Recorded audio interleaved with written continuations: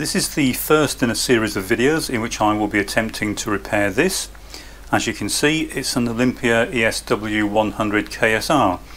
This is a lot newer than most of the equipment I work on, but hopefully it should still make quite an interesting inspection even if we can't repair it. How far I'll go, I'm not quite sure yet. This doesn't belong to me.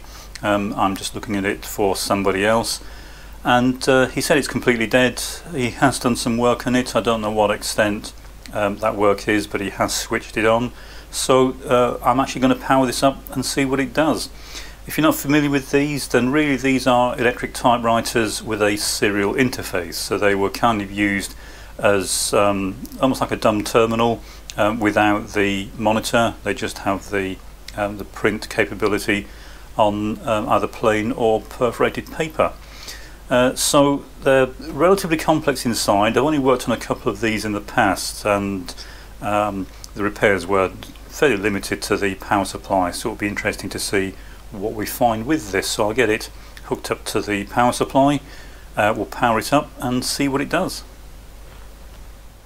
I have it hooked up to the bench supply, and I've got it set to 240 volts. It is a 240 volt machine. There is some paper partly loaded into this.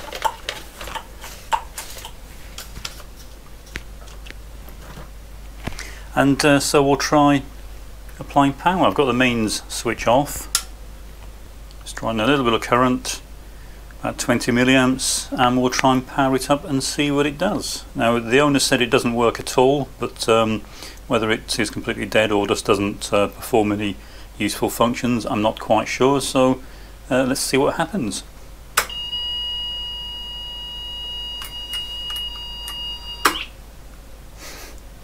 Interesting.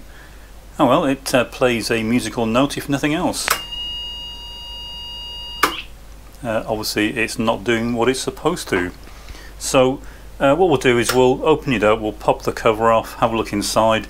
I'm not going to do too much in this video. We'll just have a look inside, see what's in there, and see if we can spot any obvious damage. Now the owner said there is some damage on the logic PCB from a leaking battery, so it'll be interesting to see how extensive that is. But the first thing I want to do is just get this top cover off.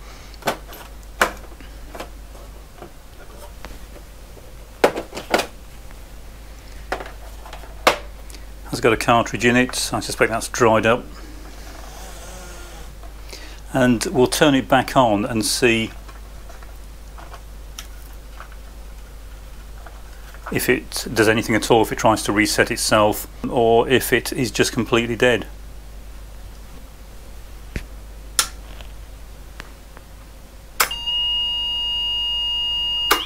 Okay, well, we do have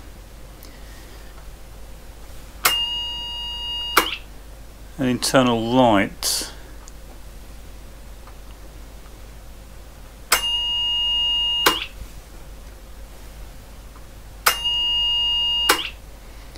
Okay, so pretty much nothing seems to be happening. There's no sign of any activity.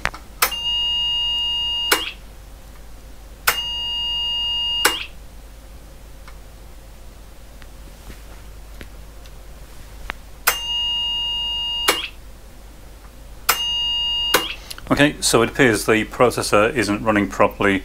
So what we'll do is we'll get the cover off. There's some screws on the underside of this, and then the top cover should lift off. So I'll get the cover out of the way and we'll take a peek inside. So that's the first look inside, and as you can see it's a fairly simple assembly. We have the printer mechanism, which is fairly standard, there's nothing unusual there. This is one of the kind of daisy wheel type printers, and we've got a reasonable quality keyboard. Nice sturdy base on this, very thick steel, pressed steel base, so it's quite a rigid assembly. And then the interesting bit is at the back. There's a couple of boards, microprocessor and control. So I'll take the remaining screws out, turn the unit round, and we'll have a closer look at the control board.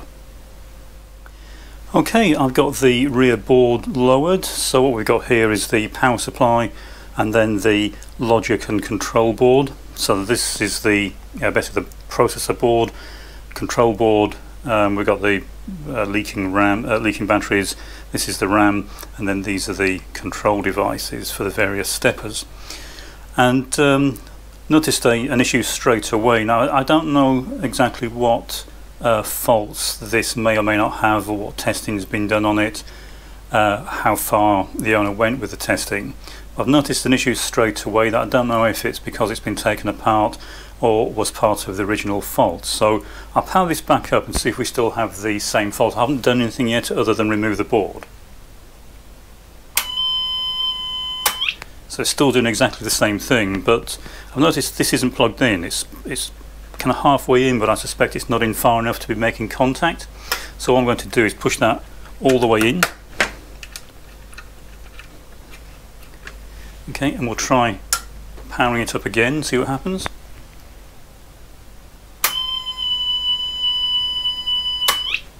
Yep, still the same.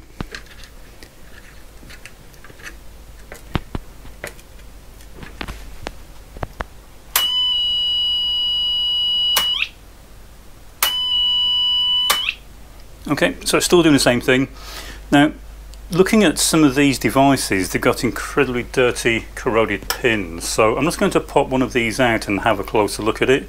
It might just be as simple as the leads on the ICs need cleaning. There is some obvious damage here, so we'll have to take a closer look at that, test the various supplies. But the first thing I'm going to do is just pull out one of the ICs. We'll have a look at the pins and see if there's any serious corrosion deep down in the socket. It might just be that they all need cleaning, and it's as simple as that. So we'll try that first. So I've taken one of the ICs out, and indeed the pins are fairly badly corroded. So the first step, and I will do this in this video, is clean these up. I'll do this with all the socketed ICs. It may well be the sockets themselves will need replacing. Looking at the type of socket, they are fairly poor once corrosion gets in there. But I'll try just cleaning the leads on the ICs first and see how far that gets us. So I removed all the socketed ICs and cleaned the pins, and we'll try powering it back up, see if it makes any difference. Some of the pins were very badly corroded. Not 100% convinced that's what the problem is, but we'll try powering this up and see if it's any different to what it was. Okay, so no, it's still the same.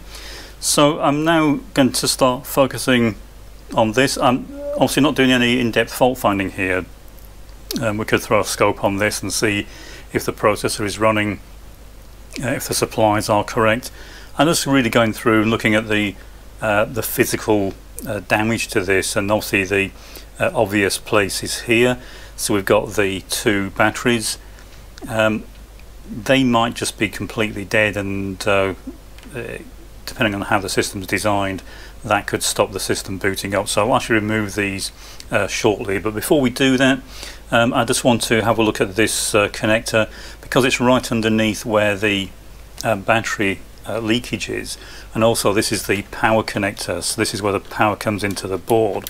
Now I don't know what the tone might actually mean something. Unfortunately, I don't have a manual for this, so I don't know if the continuous tone is actually meant to mean anything in particular, or if it's just kind of a thing it does when it's locked up.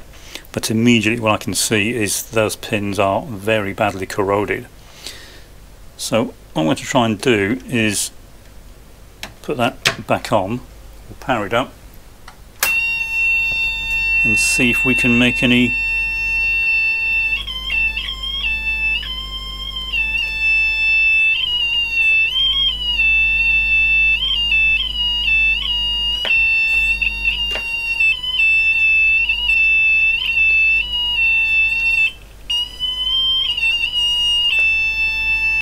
Okay, so obviously when I wiggle this about, we get a change in the tone, and when the tone goes away, the power consumption goes up quite significantly. It goes from about 20 milliamps, which is what it is now, up to about 0.4 amps. So something obviously significant is changing, but it does tend to indicate that we're not getting proper contact through this connector.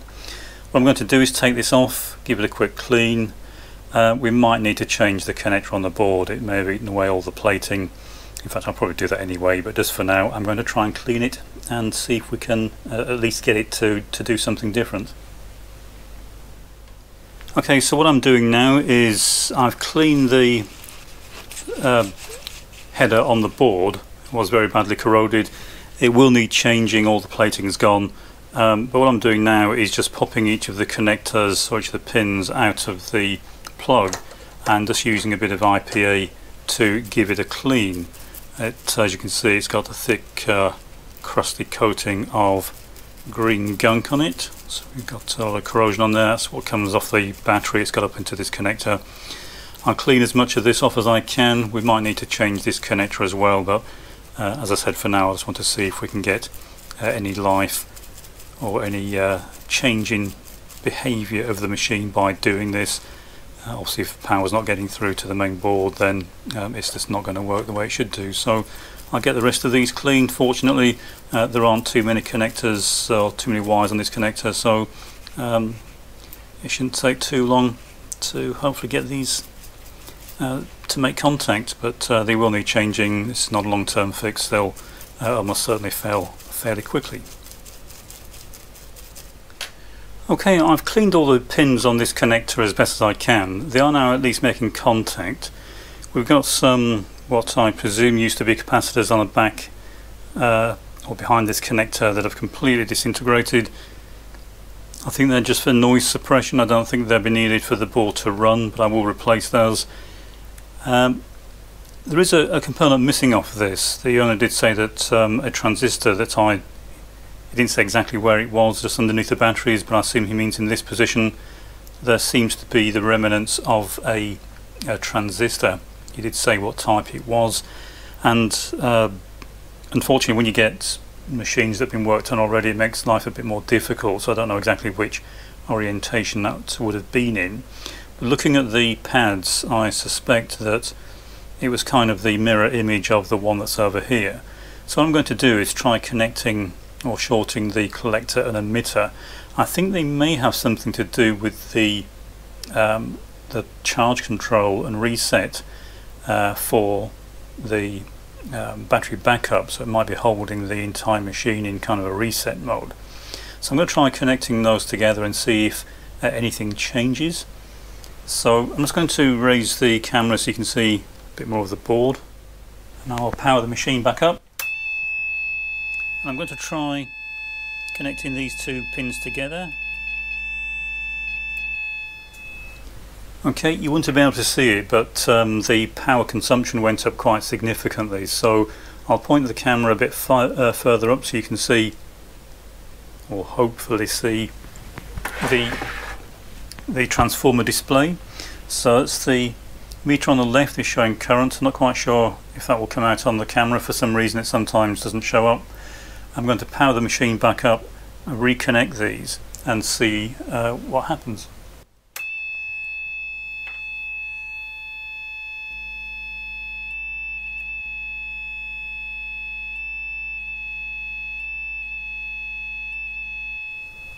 Okay, well hopefully you could see the current went up. This is the mains input at 240 volts, went up to about 250 milliamps, so it's a significant increase, and it's not just because I'm drawing power by shorting this out. I also heard a mechanical clunk, which I believe is one of the steppers going into its kind of hold mode, so it might be that is causing the board to start up. So next thing I'm going to do is take the board out, and then in the next video we'll replace the missing device and start looking into the actual operation of the processor system. I suspect it's just not starting up properly.